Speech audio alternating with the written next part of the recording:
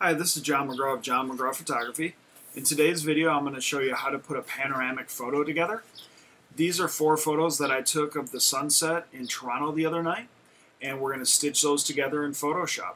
You can get them into Photoshop however you normally do. I currently use Adobe Bridge, so that's where I'm going to start. So these 4 photos, I'm just going to go ahead and select all 4, just using my mouse. And then I'm going to double click on any of the photos. That's going to bring up all 4 photos into Camera Raw. And I'm going to go up here to the top left and hit select all. So that selects all 4 of the photos right there. Down here in the bottom right, I'm going to hit open images. And that's going to open all 4 images right here. You'll see each individual photo populate right here, one at a time.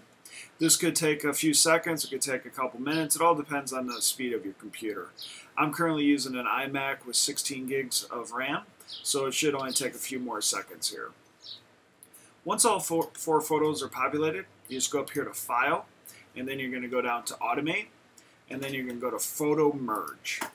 That's going to populate this screen here, which shows you a bunch of different options. I use the auto. It seems to work perfectly for me. So you just hit Add Open Files right there. That opens these 4 files, which we already opened in Photoshop. And we're going to hit OK. That's going to create this new file right up top here, which is all 4 photos merged into one. So right now it's aligning the layers, and it's going to smooth it out. This should just take a few more seconds for me here. Once again, it depends on the speed of your computer. So it'd probably take about 10 more seconds here. And once this is put together, so that all looks great. There's no seams, there's nothing overlapping. It looks really good. Right over here in the bottom right, you see your 4 images. Those are the 4 photos that got pieced together.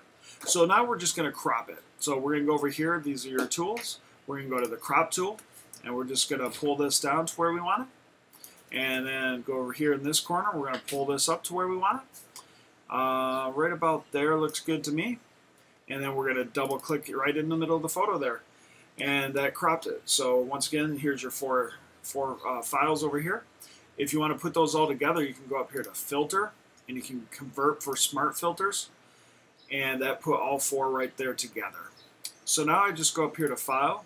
We're going to Save As, and you can name it whatever you want. So let's go with Toronto Skyline Pano.